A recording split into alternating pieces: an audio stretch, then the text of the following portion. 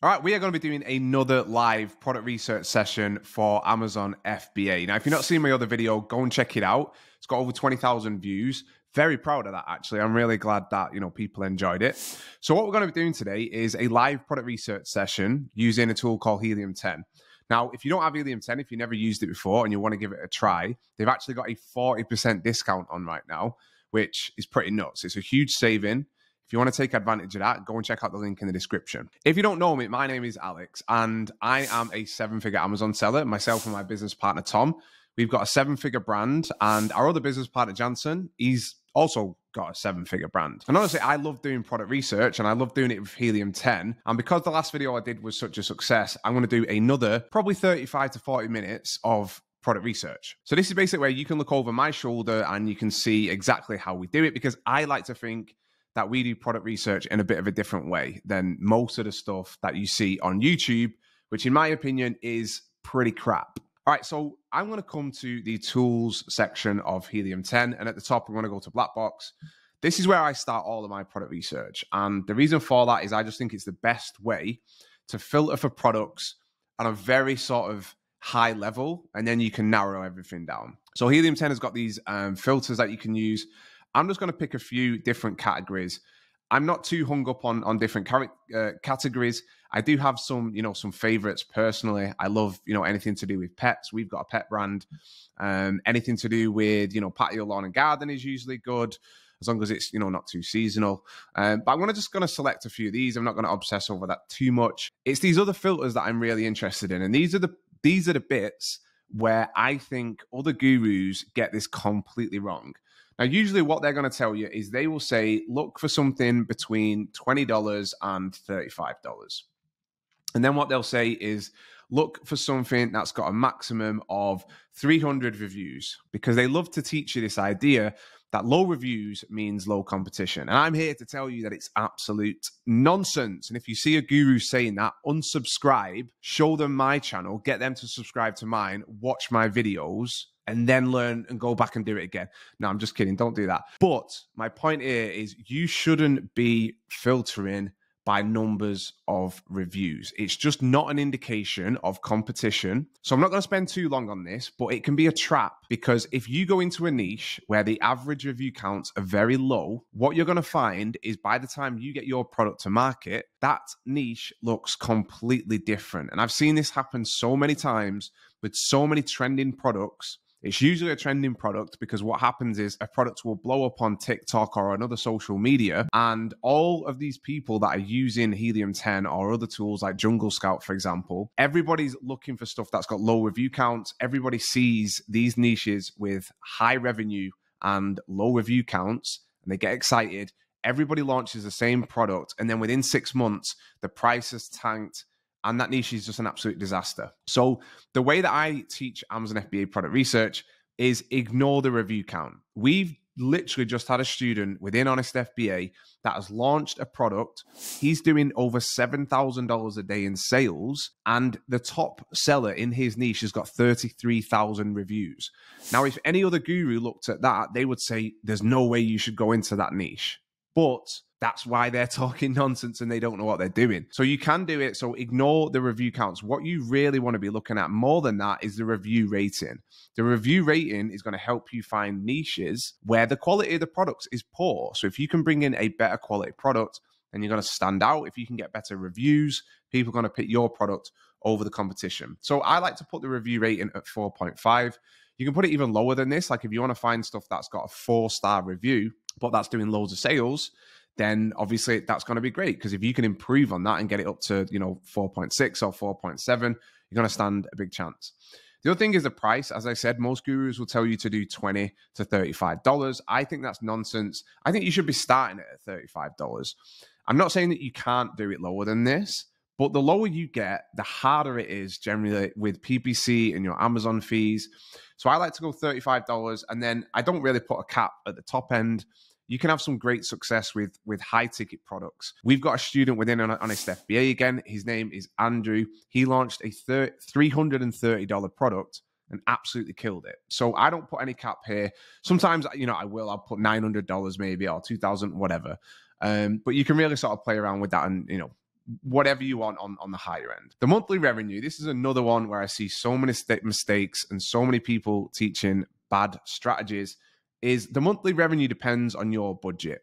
If you've only got $6,000, you can go into a niche, or you should be going into a niche that's way smaller than the niche that I'm going to go into. If I've got $50,000 and you've got $6,000, we shouldn't be looking at selling the same products. And this is one thing that nobody talks about, is the products that you're looking to sell and the niches that you're looking at going into, they're dictated by how much money you have. If I've got $50,000, I can afford to launch into a much bigger niche. So this is really going to depend on you. If you've got $10,000, I would recommend not really going into a niche where the top sellers are doing more than $30,000 to $40,000. Again, I'm not saying it's impossible, but in my experience, it makes things a lot easier. So I'm going to do the minimum. I'm going to do $10,000 minimum monthly revenue.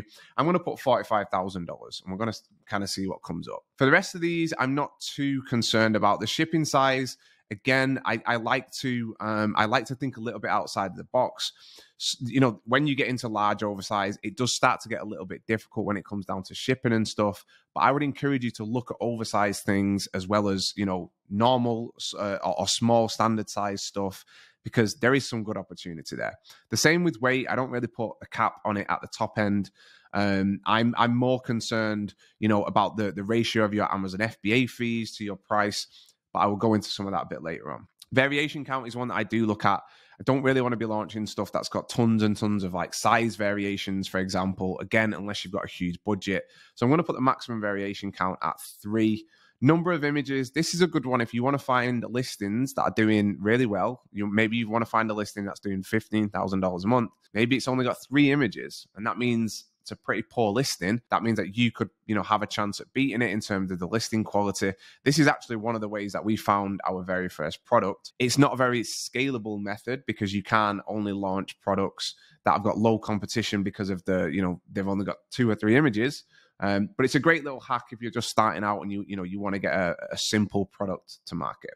So what I'm going to do is I'm going to hit search. Now, when this is all loaded up, right, this is not where I'm saying you're going to find this winning product, but this is the starting point. You're going to go through these products. Anything that like stands out to you, you're going to click on it, and then you're going to go to Amazon and you're going to end up down a rabbit hole when you start doing more analysis on Amazon.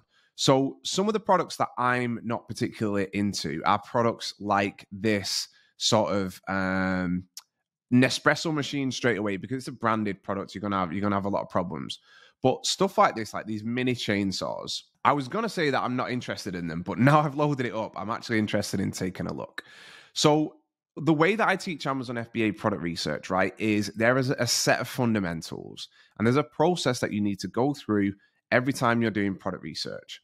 So the first one is, once I find a product that looks interesting, like this one, it looks quite interesting to me, I want to see the overall niche, because we're not just assessing this single product. If we're looking to sell mini chainsaws, then we want to see what the overall market for mini chainsaws is. And the reason we're doing that is, number one, we want to see how big it is and does it fit our budget? And I'll show you how to do that quite quickly in a minute. The second one is we want to see what's the competition like, because we're not just competing against this one seller, right? So if we take a look at how much revenue this one seller is doing, it did show us on the previous screen, but I forgot what it was. All right, so this seller is doing 160 units a month, and they're doing nearly $11,000, right? And if we click on this button here where it says sales graph, not this button, this little icon, you can see over time, if you change this to all time, you can see the sales of this product. Now, I think this product is pretty new. Looks like it only launched in June, and you can see it wasn't doing too well, and then all of a sudden it started to do a little bit better. That could be the Q4 rush coming in. So what I want to do when I'm looking at this is I want to find what I think is the main keyword, because that main keyword is going to help me find the overall niche. So I think that it's a mini chainsaw, right? So what I'm going to do is, because I can see it there, I'm just going to hazard a guess, and I'm going to go to all departments, and I'm going to search mini chainsaw. So this is going to give me a better idea of what the overall niche is, right? So the first thing that I want to do is I want to see how big is it. And the reason that I'm doing that, again, is, like I said, what you launch is dictated by your budget. So what I'm going to do is, once this loads up, I'm going to look at a couple of things.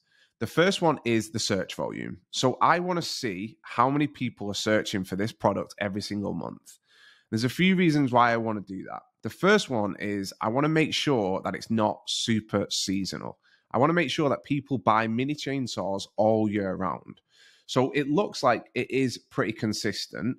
I'm not sure why there's been a huge spike here. Sometimes this can be a bit of a bug with Amazon's search system and stuff like that.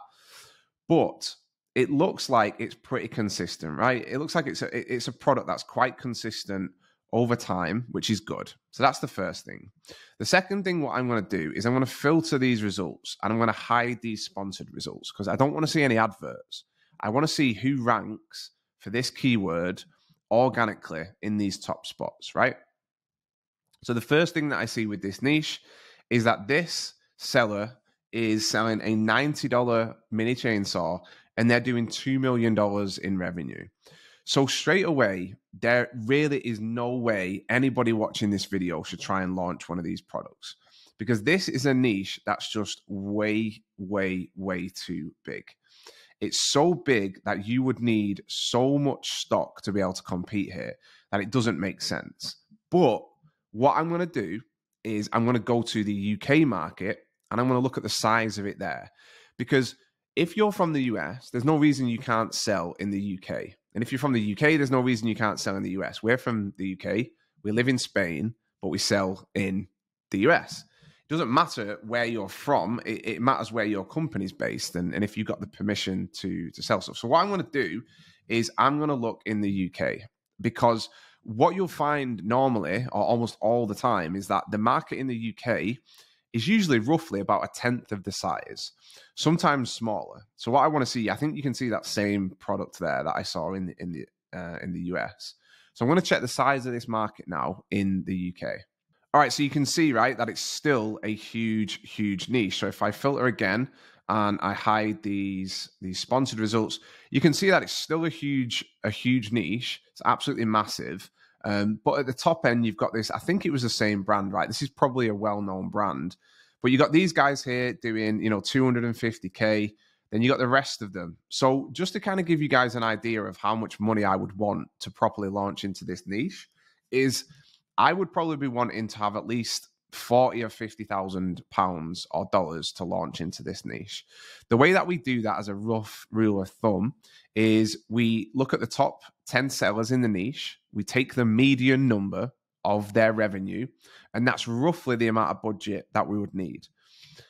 Now, I can do another video on how to do that sort of stuff a little bit more in depth.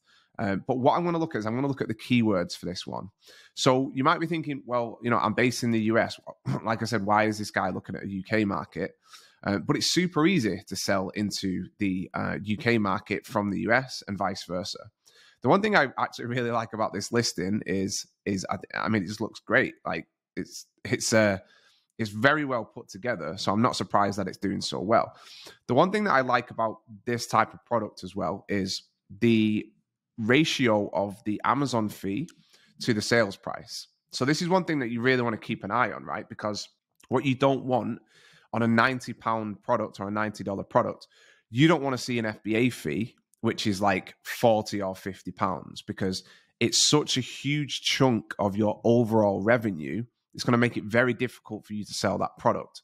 So I really like the fact that this is, it's quite a small percentage of the overall sales price. This FBA fee is $18.55 and the sales price is $90. So that's quite healthy. So what I'm going to do is I'm going to actually go back to the US market because I like to do most of my research in the US. But I'm going to imagine that let's imagine that we've got the budget to launch this product, and I'm going to go through the things that I would look at. So the first thing is I would come down to this top seller. So it looks like this guy is the top seller here. It's doing crazy amounts of numbers, 31,000. I would assume that this is a well-known brand, but what I'm going to do to see that is I'm going to come down to here and I'm going to go on keywords. So this is using Helium 10 Cerebral tool, which is absolutely amazing. It's basically going to pull up all of the keywords that this product ranks for. And that's going to be able to help us see the keywords that are driving sales. So it's going to help us see what are people searching when they come across this product and they go on and buy it. So what I'm going to do is I'm going to come down to this organic rank box. I'm going to put organic rank 1 to 25. That's going to show me all of the keywords down here that this product ranks for organically between positions 1 and 25. So that means they're not paying for advertising. That means they're just placed there organically by Amazon's algorithm, because Amazon really likes that product when it comes to that keyword. So what I'm going to do is I'm going to filter these by search volume. So I'm going to hit that one there. And what it's going to do, it's going to put that top one. So we can see that main keyword before was mini chainsaw. We can see that this is ranking organically 3rd for that keyword. So it's doing very well for that. So then we've got a couple of others. We got mini chainsaw, cordless, electric chainsaw, tech gifts for men. That's probably going to be a big one coming up to Christmas. See, actually, this product, is not actually getting a ton of branded search. I mean, this looks like branded search here. I think this is the brand name. Is it Saka or Seika? So yeah, so you can see that this, it looks like this is like a home improvement type of product. If I was looking to sell these chainsaws, the way that I would do it is I'm looking at all of these top selling chainsaws. And I'm thinking, how can I stand out against all of these chainsaws? There's 2 ways that you can do that. And you need to do this for every single product and niche that you look at. You need to think, how can I stand out visually? And then how can I stand out functionally? So when people are shopping for mini chainsaws, they click on things that catch their eye. So sometimes it might be the reviews. It might be, well, this is, got 1,200 reviews. It might be the price. It might be the coupon. But a lot of the time, it's stuff like this, where this is a really nice image that really pops out. But if you were to bring a new product to this market, you need to think about how you're going to stand out. So if you look at this, they all follow a very similar color scheme. So they all have very similar packaging. You've got to be thinking, how can I bring something in that really stands out in this niche? So it doesn't matter what niche you're looking at. You need to go through the same thought process.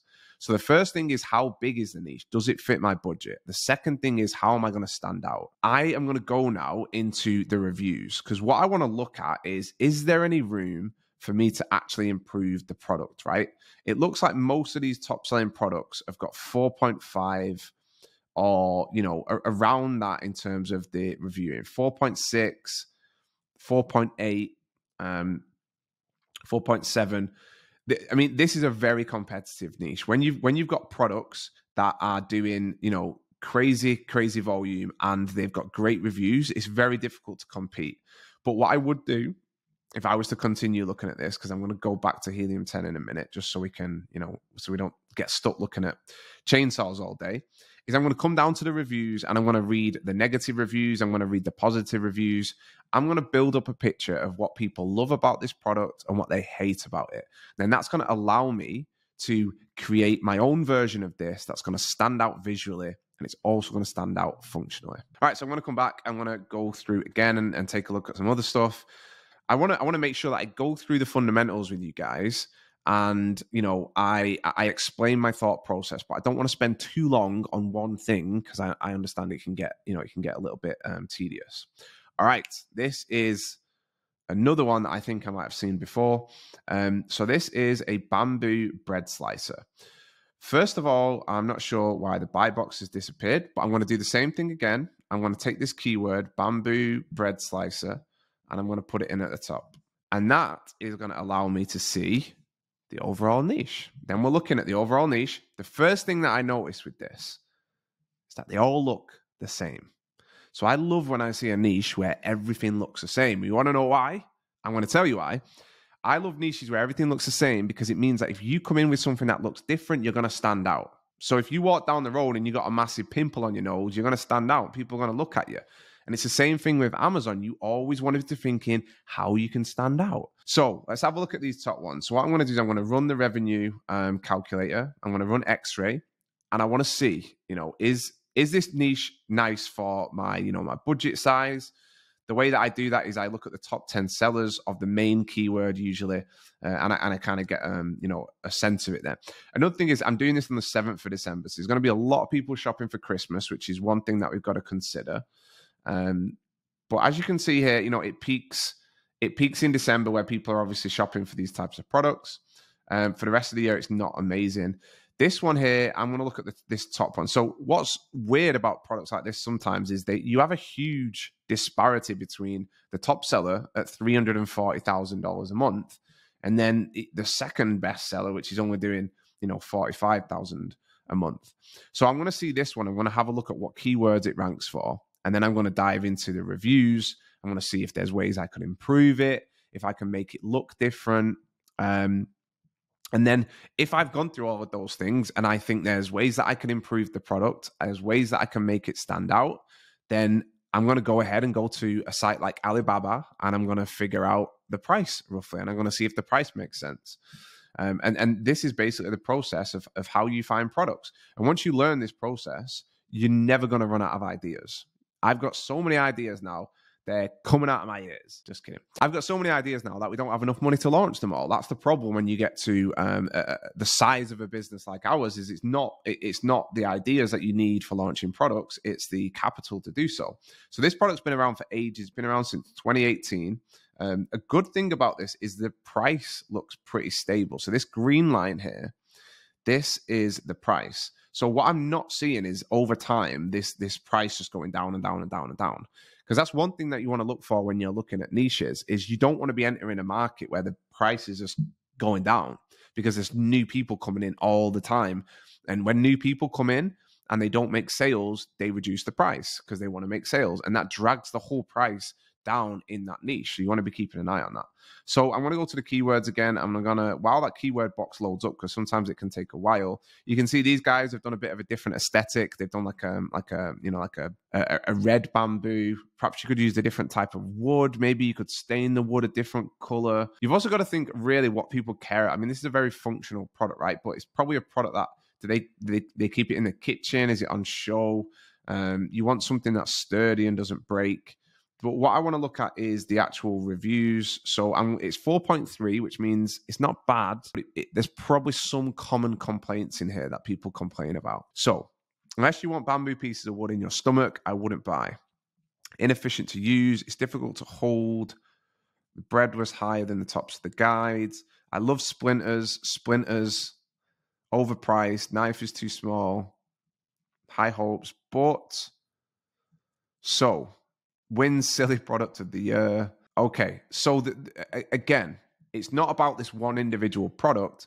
It's about learning the process of product research so that you can find 20, 30 products every single time you do product research. So it looks like I've seen a few times bamboo splintering. Now, what I would be thinking then, if I come back to this, is I would be thinking, how can I create a version of this where I fix this problem with splintering? Because what you can do is in your listing images, you can address that and you can say us versus the rest. And we've fixed this problem of the bamboo splintering. I don't know how you would do that. We would have to look into that. But that's roughly kind of like how we would do it. If I was interested in this product, just to come back to the main page, I would then be starting to figure out, how much money roughly am I going to need? And it can be a bit difficult when you're doing this at Christmas, like I said, because, the sales of this type of stuff at Christmas go nuts. But it looks like this top seller absolutely kills it all year round. Like even in February, they're doing over 100 units a day. So what I'm going to do, I'm going to see what this top seller, this one here, I want to see what keywords this one ranks for. And I did open it in the other page and I forgot. So I'm going to do this again. Positions 1 to 25. It's probably likely that this top seller ranks for a big keyword that none of the other sellers rank for. So I'm going to search it again. I'm going to filter this, again by search volume. So let's see. So you can see here, this one ranks for bread knife in positions 24. Probably not getting that many sales from that keyword. So this is the organic rank. This is where they rank organically. Bread slicer for homemade bread, bread making tools. I would bet, if I had to bet, that this product ranks 9th for that, and these other products don't, and that's where it's probably getting some sales. Bread knife for homemade bread, it ranks 5th for that. So if we have a look at this, There we go. Look, so this is why sometimes you get products that do way better than everybody else. It's because they rank for these keywords that probably are really difficult to rank for. Like this is a sponsored result. This one is also, and it's not a sponsored result, but there's not many on like this is a different keyword, right? Bread knife for homemade bread. It just seems that they somehow rank for this really well. Maybe people see this and then they go on and buy this. But yeah, that's why this product is doing so much better than the rest of them. If we just come back to this main screen, it's doing so much better because it's ranking for a bunch of keywords that these other ones don't. So if I was looking at this niche, I would probably count that product out. I would assume that that's an outlier product that, you know, I would base all of my estimations on these products here. So looking at these numbers roughly, you could probably launch this product with, you know, maybe 15, maybe $20,000. If you discount this, this top one, you could probably come into this niche with, you know, maybe a little bit less. It depends how aggressive you want to go. But I'm going to come back because I want to try and think of some ways that we could stand out here, right? Because as I said, you want to stand out aesthetically, and then you also, you know, want to stand out because what you need to do whenever you're doing your product research is put yourself in the customer's shoes. Always think about the last time that you bought something from Amazon. What were you thinking about? Because you've got to remember to think like the customer all the time. So if I'm a customer, I'm probably just going to be drawn into this one because it's got the bestseller badge. It's got this lovely bow. They've done a great job with the hero image. They've included the main image. They've included the packaging, which really stands out. Like, look at these three. They're just so boring. Like, why would you click on one of these? Like, they just don't entice me at all to click on them. So I would be looking at some of these. What I'd want to do is I don't want to look at that top seller. I want to look at the second best seller. And then I'm going to try and come up with some ways that we could creatively stand out. So the first thing that I think I would do is I would be thinking about making a brand that's centered around baking and around bread. And I would want to create a super, super quirky brand that really stands out, that we can promote on social media, that we can, you know, do some tongue-in-cheek sort of jokes. We can do some great visual branding that's really going to help us stand out. The first thing I noticed about this is the FBA fee is $10 and the sales price is $23, which is crazy. That means half of the sales before you do anything has gone on the FBA fee, because this product is not really going to be that small to ship either, unless it flat packs. This is probably going to pack pretty small. I actually thought it would be quite big, but it's not, because you flat pack it, right? Like a bit of IKEA furniture, whatever. So this is actually doing pretty well, this listing. And as you can see, the listing's not that great. You know what I mean? Like, it's very simple. It's a Photoshop thing. I think you could do a better job of the branding to try and stand out. You could definitely do a better job with the hero image. You could get the packaging in there. You could get a big sharp knife in there that really stands out. There's definitely a ton of stuff that you could do. So I'm going to come down to the reviews again, and I'm going to see what are people complaining about all the time that's making this have a 4.1. So it's poor designed, fatal engineering flaws. You need 4 hands to operate the slicer, 2 to hold. Okay. So that's something that perhaps you could speak to a manufacturer about. You could see if there's any ways you could improve on that. Let's have a look. Big disappointment. Splinters again. This splinter thing seems massive. So the next thing that I'd be doing with this is I would be ordering one of these. I would order the top seller, and then I would order maybe the second or the third best seller. And I would use it, and I would see what's wrong with it, and I would see what I can improve. The good thing about a product like this is it's made from wood. It's not really difficult to customize wooden products. It's not super expensive. It's not super time consuming. So if I'm a customer, I am going to check out these reviews, right? And I'm going to see all of these reviews, and I'm going to be like, oh God, what am I going to, you know, so it looks okay, but am I going to get bamboo splinters? So that's the main thing that I would be looking at.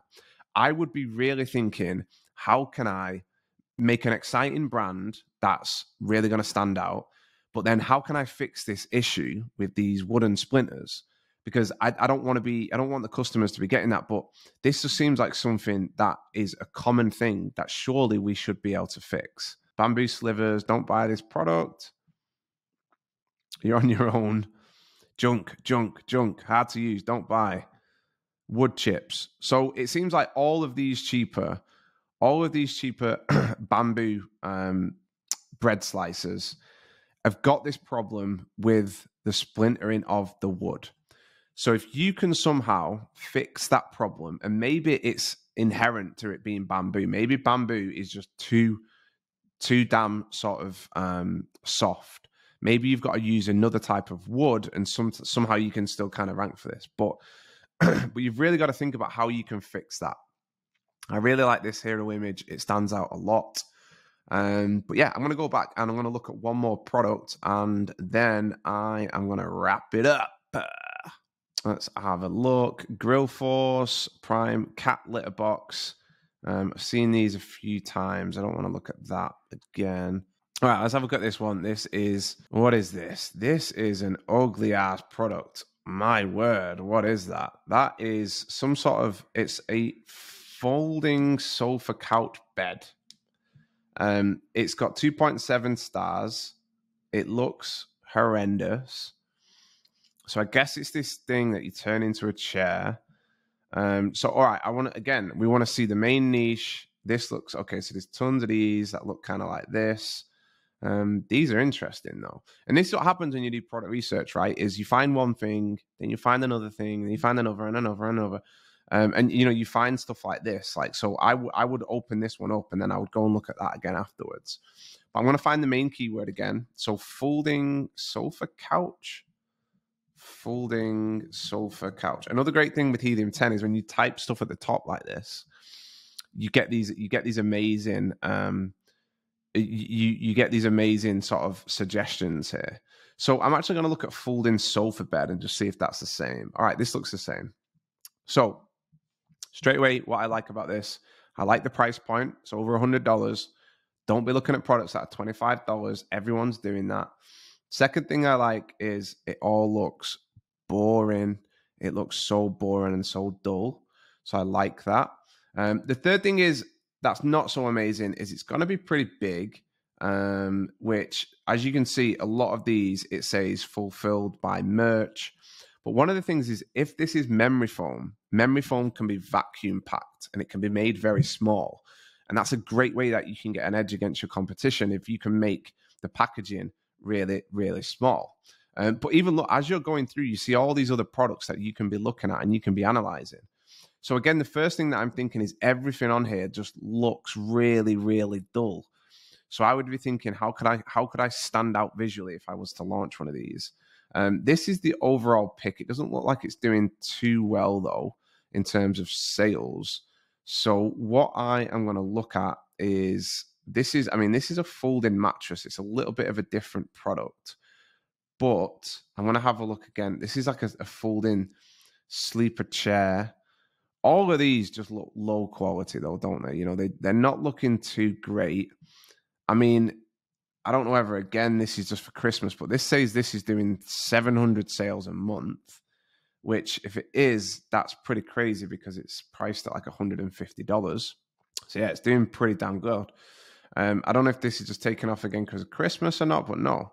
So this is a product that's doing consistently very well. It's doing like 24, 23 sales a day, but obviously because it's $200, that's pretty good. So like, yeah, I mean, again, the FBA fee relative to the size, the price of the product.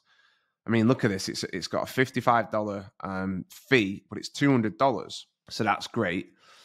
I mean, this for me is quite a good opportunity. Like, I'm looking at this and I'm thinking, this is so boring and it just looks cheap. It looks crap.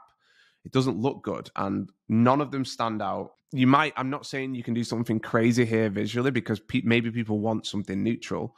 But just look at the brand name, for God's sake. It just looks crap. Like, if you come in and you make a beautiful looking brand and you have a good price and you've got a good listing, you're going to stand out against these people.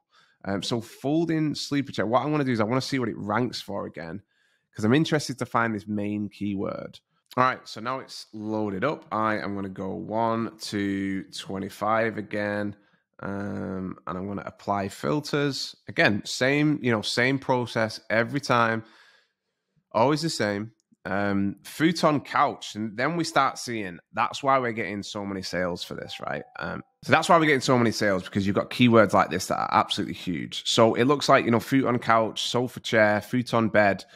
There's a bunch of different things. So you need to make sure that you're looking. I mean, this is different though. This is a very different product. Organic. Oh, so you can see, right? It's ranking 22, 24. So it's not super relevant for these. The most relevant keyword looks like this one. It's ranking second for futon bed. So that's an interesting one. It's interesting that that ranks so well for that. I can't actually see it in here, but basically there's tons of stuff in here. There's so much opportunity. Small couch for bedroom. That's a very specific keyword. Mini couch. So there's a lot to go at here. All right. So look, I hope you enjoyed that one. I hope you learned from my thought process of, you know, speaking out loud and going through the steps. Remember that you need to be looking at the demand. You need to make sure it fits your budget. You need to be, you know, thinking, how can I stand out in this niche? All that good stuff. So yeah, I hope you like it. If you did, drop me a comment below. Let me know if you want any other videos, what we can do for you for new content, all that good stuff. And in the meantime, go and watch this damn video right here. I'll see you soon.